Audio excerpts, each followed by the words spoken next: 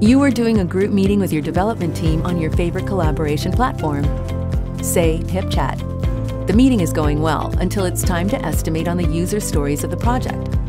Everyone has a different opinion on the difficulty of the tasks. How can you help the team make accurate estimates? Consider planning with cards. Before every round, the team can choose from different types of decks to play, including staff hours, working days, or Fibonacci numbers. When the round starts, everyone makes their estimate in private. When all estimates are in, the results are revealed to the team all at once.